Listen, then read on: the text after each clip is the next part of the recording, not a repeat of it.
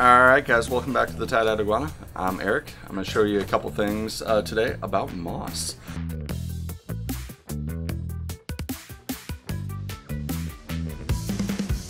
So this first one I want to show you, New Zealand sphagnum moss. I'm a big fan of New Zealand sphagnum. Not only can you use it for in your enclosures, keeping humidity up, things like that.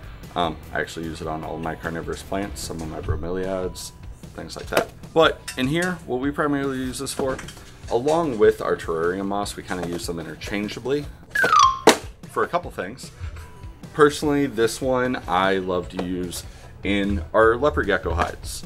So with our leopard geckos, you can see here that that moss actually helps them create a microclimate. That microclimate allows them to absorb water and shed a little bit easier. It also gives them a nice area to lay their eggs if it is a gravid female.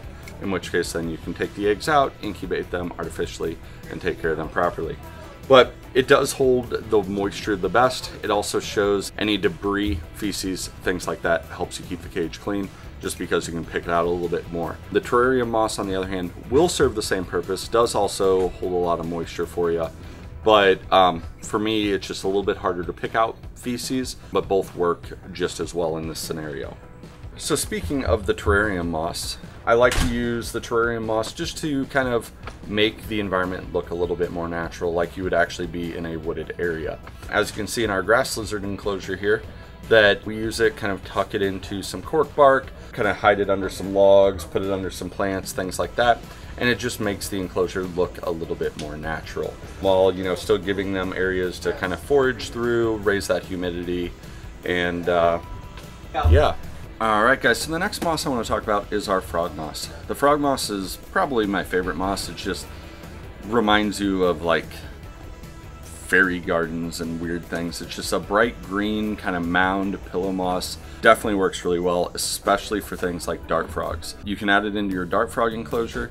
Gives just a new element of kind of that green, other than just sitting there on a dirt ground with a couple plants popping up. Just adds a completely other element. Now this moss here can come back to life under proper conditions. It is the only one that is labeled as doing so. But as long as you keep good light, high humidity, proper soil underneath it, it will come back. Using things like the Reptile soil or jungle mix should give it a good enough base to actually be able to grow.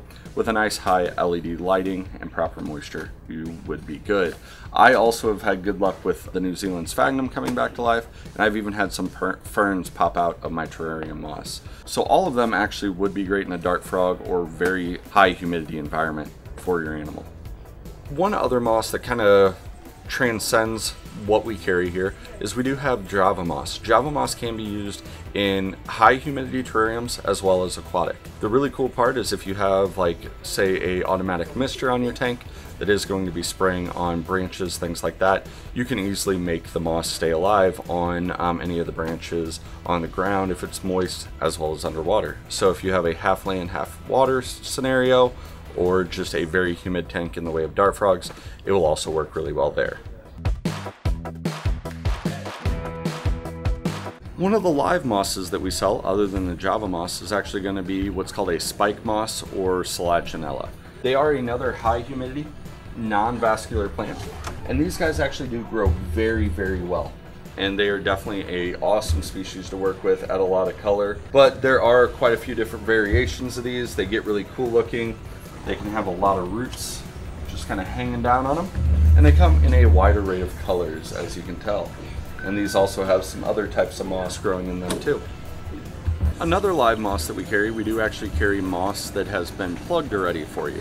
So if you're impatient, don't want to wait for your moss to actually start growing inside your cage, if you buy any of the terrarium mosses and kind of mix it into your soil, we do sell moss in a plug. And that's what you're actually going to see right here.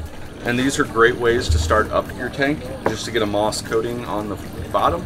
And it is something just fun to watch kind of grow and take over the enclosure.